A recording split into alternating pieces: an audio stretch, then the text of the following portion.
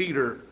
1 Peter. I was praying and kind of struggling with what I was going to preach on tonight, and we finally landed over there in 1 Peter, so that's where we're going to go, and we're going to just kind of look at the verses and preach on them. Isn't that what preaching is supposed to be about, right? About the Bible, not about philosophies and all that sort of thing, but what the Word of God is, what thus saith the Lord is. Anyways, 1 Peter chapter 1, verse 1 says, Peter, an apostle of Jesus Christ, to the strangers scattered throughout Pontus, Galatia, Cappadocia, Asia, and Bithynia, elect according to the foreknowledge of God the Father, through sanctification of the Spirit, unto obedience and the sprinkling of the blood of Jesus Christ, grace unto you and peace be multiplied.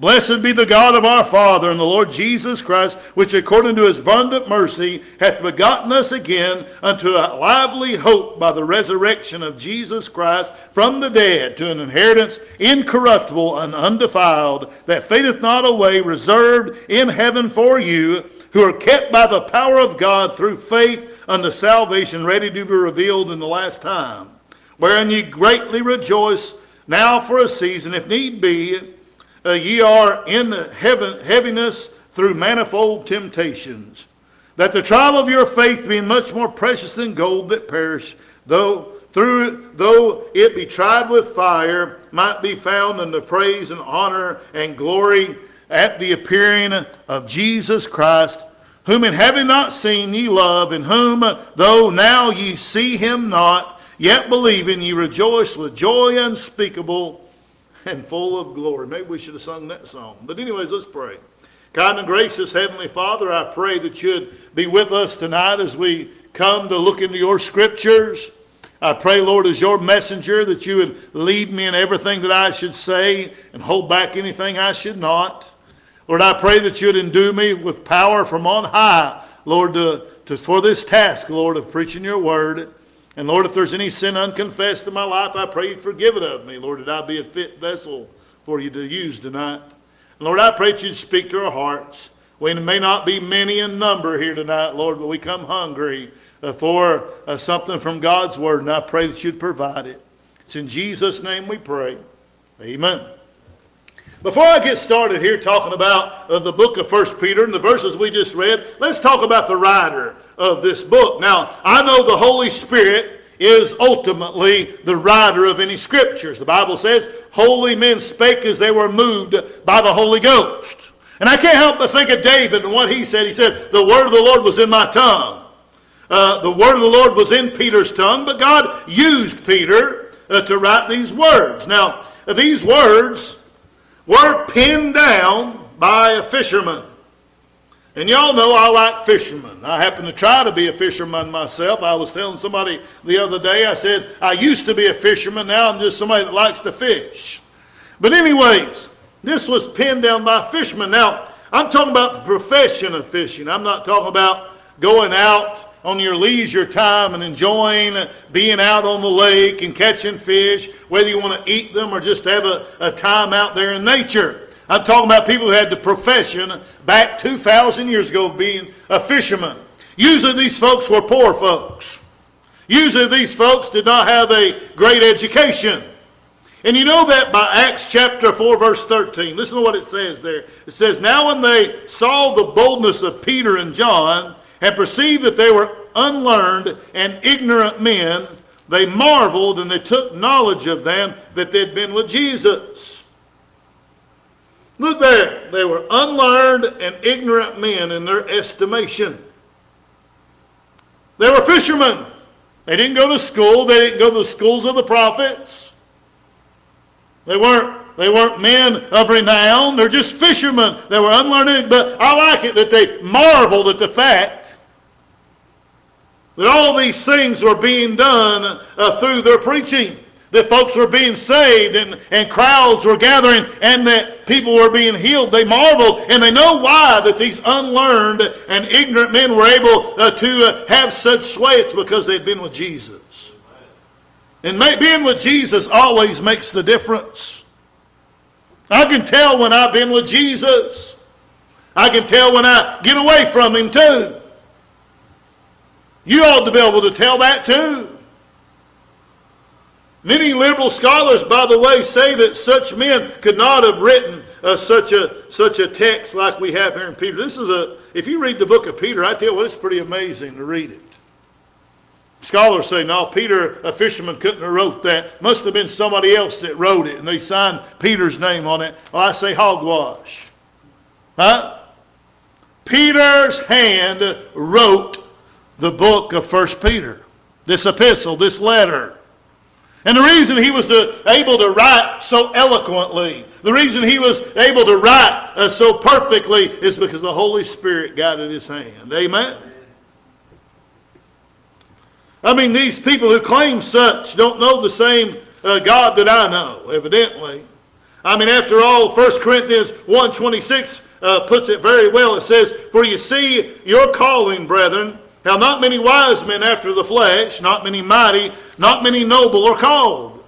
But God hath chosen the foolish things of the world to confound the wise, and God hath chosen the weak things of the world to confound the things which are mighty." You see that? He didn't choose the eloquent orators, although there have been some sprinkled in there. He didn't choose the well-learned. He chose those that knew where the power came from. He chose those who, when they did do marvelous works, they couldn't help but attribute to God because they knew it wasn't in them. See, a prideful man is hard to use, or a prideful woman. God wants to find humble people. People who know they can't do it without Him. People that know they are as the branch broken off of the vine, that there'd be no fruit born if they were to abide by themselves. God calls people who know they need to abide in Him to bring forth fruit and to prosper. Amen? I was talking to a preacher the other day. He couldn't read, but I told him he's got a good heart, and I can tell he loves the Lord. And he was talking about he don't know why the Lord would call him to preach. I said, I know exactly why the Lord called you to preach. Because the Lord likes to use the base things. God likes to use the nobodies. God likes to use the unlearned. Amen. I said, I don't know why He chose me either, brother. Because I'm backwards. I couldn't talk to a group of people. I've always been that way. I've always been an introvert. I don't know why God would pick me, naturally speaking. I wasn't a good choice. But God chose me because when I did accomplish that, I'd know it was Him that did it, not myself. Amen. And He'd get the glory for it. Now, this man who wrote this book, or penned it down rather, he was given the name Simon at birth, and it means he has heard, or God has heard. He's given the name Peter by the Lord, which is the Greek word Petros, which means a piece of a rock or a small stone. This name change probably signified a change in nature, as it does with many folks whose names are changed by the Lord.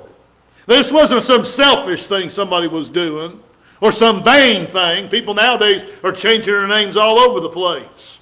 But this change signified something very important, and something that came from God. See, God changes things. In 2 Corinthians 5:17 it says, "Therefore, if any man be in Christ, he's a new creature. Old things are passed away, and behold, all things are new." And when I think of that verse, and I think about name changes, I think about Jacob. Jacob's name means supplanter or conniver. When the Lord changed his name, He changed his name to Israel, which means prince, signifying the change that God made. Took him from being a scoundrel into being a prince with God. Amen? Abraham, God changed his name. His name meant high father. Well, actually his name originally was Abram, without the ham on the end, which means high father. But when he started walking with God, God called him Abraham, which means the father of multitude. It has to do with the promise that God made to him, that through his seed, all nations of the earth would be blessed. And that seed is talking about Christ. But He also promised that His seeds would be as the sands of the seashore and the stars of the heavens. Even though he was 100 years old and still hadn't had a son through his wife. But anyways, I like that. Mace Jackson said his name was Abram. And then when he started walking with God, God gave him the ham. Amen. Y'all like ham? But anyway, maybe not since he was, he wasn't a Jew yet. The law hadn't been given. But anyways, think about this. His name originally, Peter's name, it was Simon. His birth name was Simon. Jesus changed it to Peter. Simon means God has heard. Perhaps it was the prayers of his mom and dad that brought Simon into the world. I don't know. The Bible doesn't talk about his mother being barren, but a lot of times in the Bible, there were barren women who prayed and God gave them a child. Maybe that was it. Maybe they had a hard time conceiving and they prayed, and then God gave them a boy, and they named him God Has Heard. But I like the name that Jesus gives to him too. It means a piece of a rock. He was just another man, a piece of clay, but God made a rock out of him. And he can make a rock out of you too. Amen?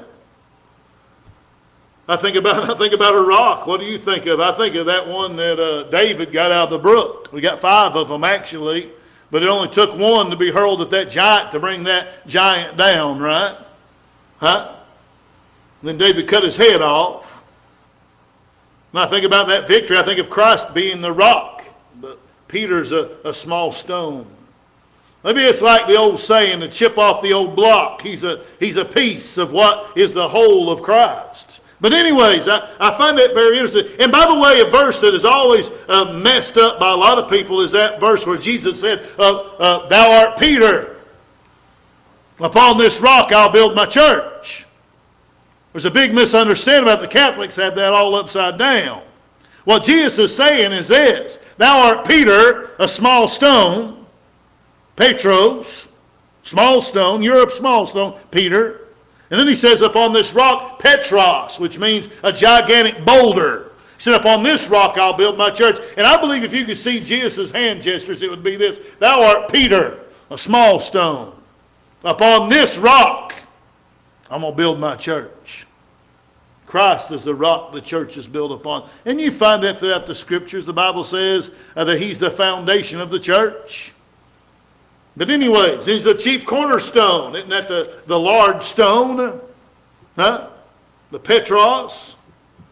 Hope I'm getting those Greek words right. It's been a long time since I heard them. But anyways, he was commanded to strengthen the brethren. This Peter was. Luke chapter 22 verse 32 says, but I prayed for thee that thy faith fail not. And this is Christ talking. And when thou art converted, strengthen thy brethren. And I believe Peter fulfills what Jesus said partially right here with this letter. This letter strengthened the brethren. It was written to back then, and it still can bring strength to you today if you'll take heed to it.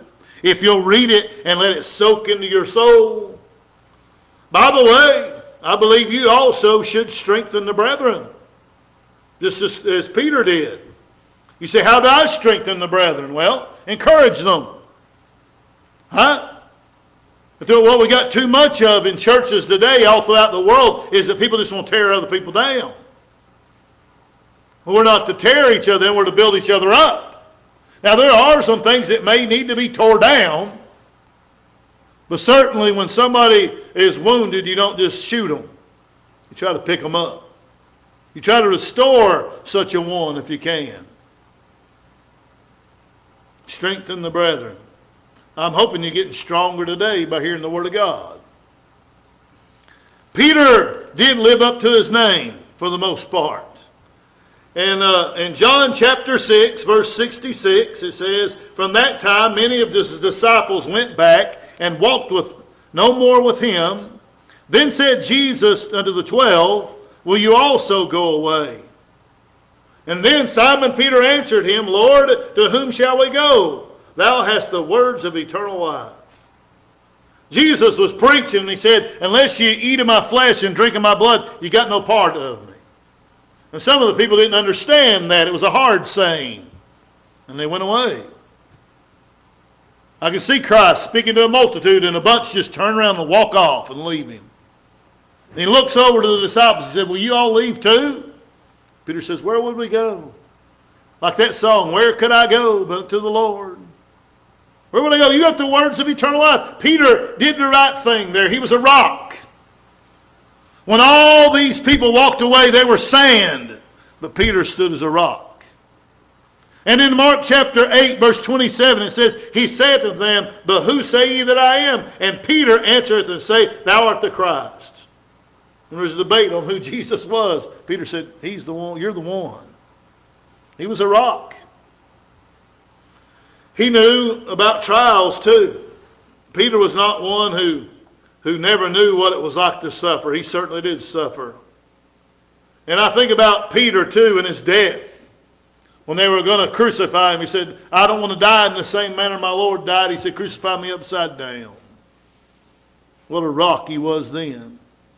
But he knew something about trials because he was actually attacked personally by the devil. Now, I highly doubt that anybody in this congregation here has ever been personally attacked by the devil himself. Now, I'm going to say this. The devil is not omnipresent. He's not everywhere at one time. That's God. God is the only being who is everywhere all at one time. He's the only omnipresent person. And I know you might say, well, Santa Claus, no. Jesus is the only one who's everywhere. Amen? The devil is in one place. We're studying the book of Revelation, and it's talking about his seat being in Pergamos, or his throne.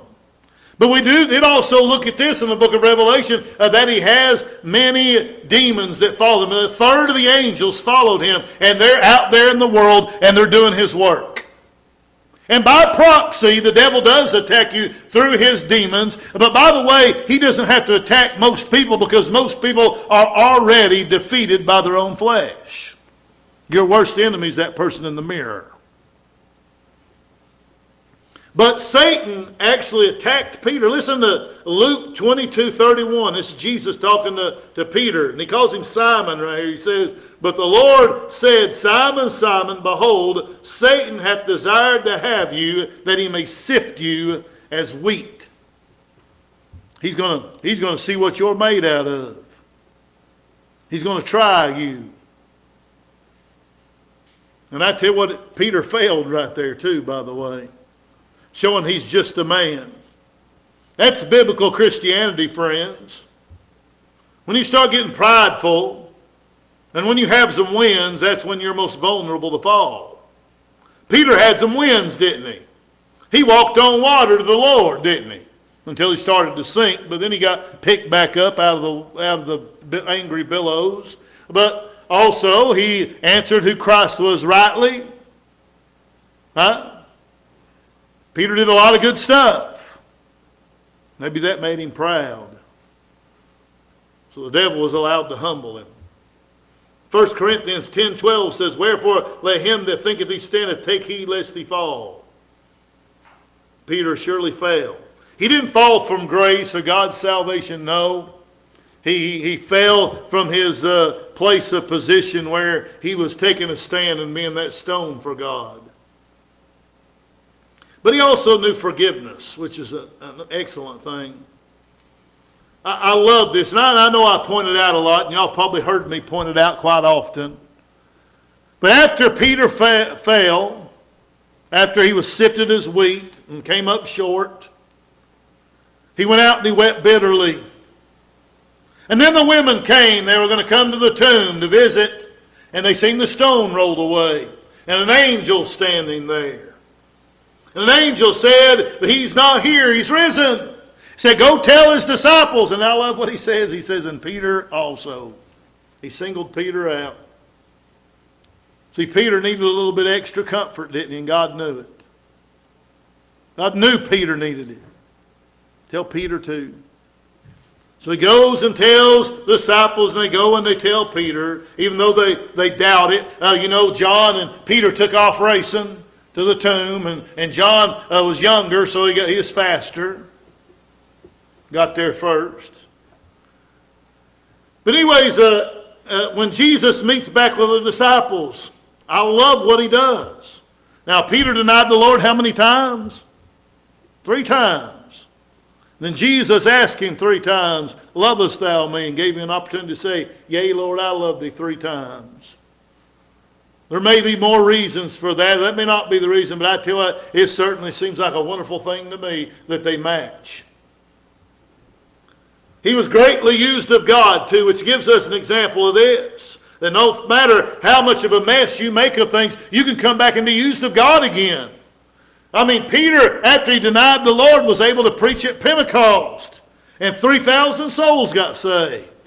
He was able to preach and 5,000 souls got saved after that. He was able to go to Cornelius and the Italian band and unlock the keys of the kingdom where the Gentiles could come into the church of the living God. He was there at the gate beautiful and gave the man a miracle there through the power of God. And he said, silver and gold have I none, such as I have give I thee in the name of Jesus Christ of Nazareth, rise up and walk. But you know what? Even after he got right and did these and had this revival and saw these wonderful things done, he's still not perfect. Neither are you. Neither am I. I hope you love me, but I tell you, don't have too much confidence in me. I hope you got some confidence in me because I live for the Lord. I try to. You know, but don't put all your eggs in that basket. I'm not perfect. Neither was Peter. Galatians 2:11. This is Paul talking. He said, but when Peter was come to Antioch, I withstood him to the face because he was to be blamed. Peter messed up even after the fact. What happened is he was sitting with some Gentiles because the Gentiles were put on even ground. They were brought nigh by the blood of Christ. He was eating with them. When some Jews come in, he got up and removed himself. And that left a bad example. So Paul got in his face and said, you're wrong, Peter. But you know what, I like that. He addresses Brother Paul later on in these epistles. He didn't get mad. He realized faithful are the wounds of a friend. He was a work in progress. By the way, he certainly was not some infallible pope, as some would put him. He was an apostle, which means a sent one. When you see apostles in the Bible, that means someone who is commissioned personally by Christ and sent. There's no more apostles being called. You'll find a lot of people say they're an apostle, but they're not. Amen. Watch anybody that calls himself apostle. They're a false teacher. There's many, especially over in Africa, there's a lot of folks there that call themselves an apostle, and some even here. But if you look at the word in its basic, most meaning, we all are apostles. We are sent by God in that manner. Not personally, by him appearing unto us, but he has sent us through the Great Commission to be sent, to go out to the highways and hedges, compel folks to come, to be a witness, to be an ambassador. We talked about the one the Lord used to pen this. Then let's talk about the recipients here just for a little bit, and we may wrap it up with this and continue next week. But who did he write this to? Well, in verse 1 he says he's writing to the strangers.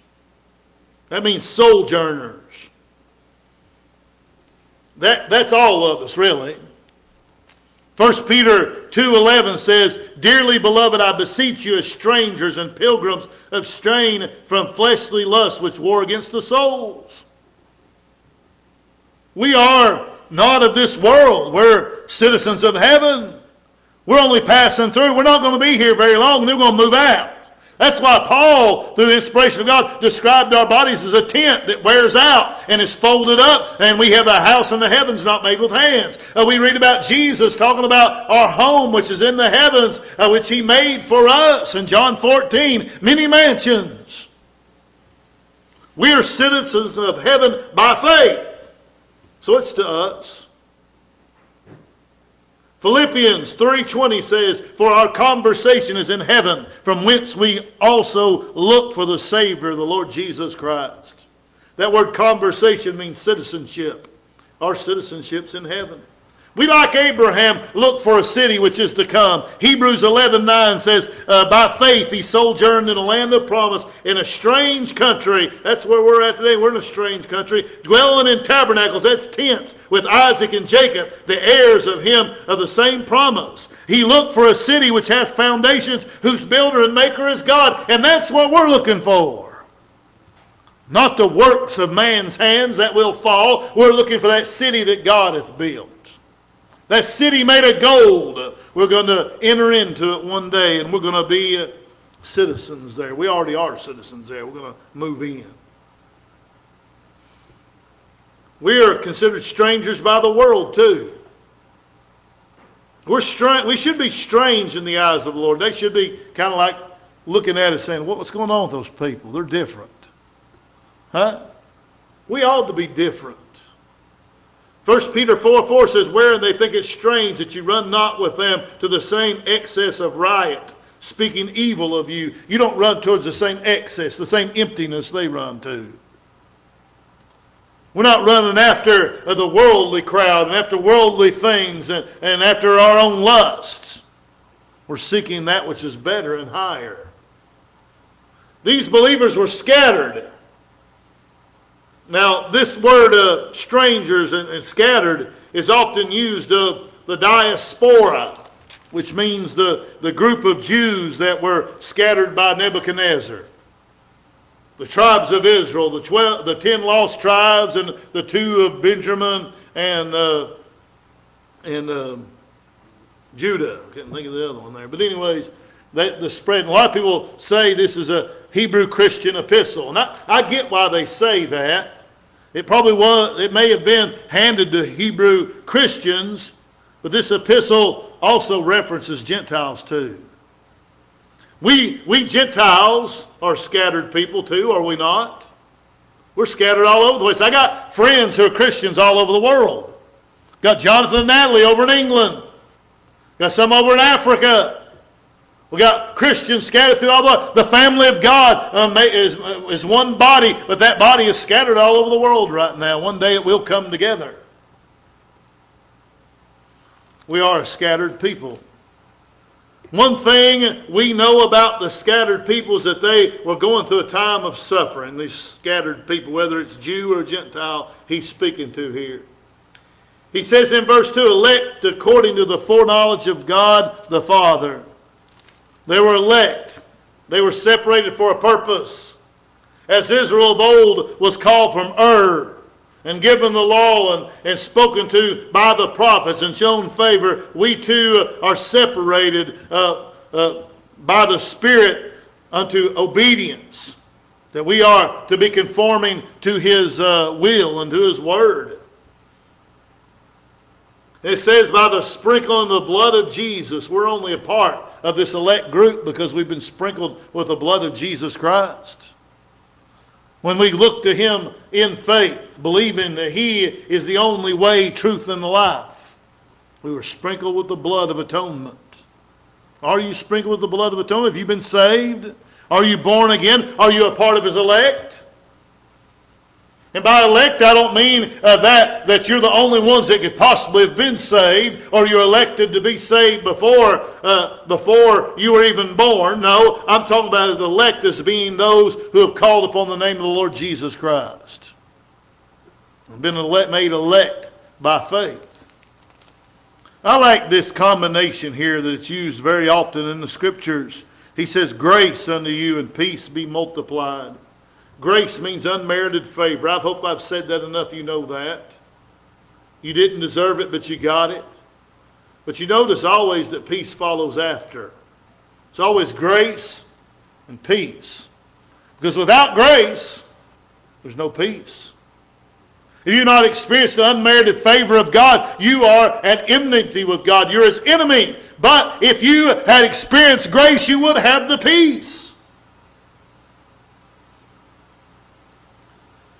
He talks about verse 3. He talks about mercy. It says, blessed be the God of our Father, the Lord Jesus Christ, which according to His abundant mercy hath begotten us again to a lively hope by the resurrection of Jesus Christ from the dead. Abundant mercy. Now, grace is giving somebody what they don't deserve. Mercy means not giving us what we deserve. They're kind of the opposites, ain't they? See, grace, unmerited favor. I didn't deserve his love. I didn't deserve his great sacrifice. That's grace.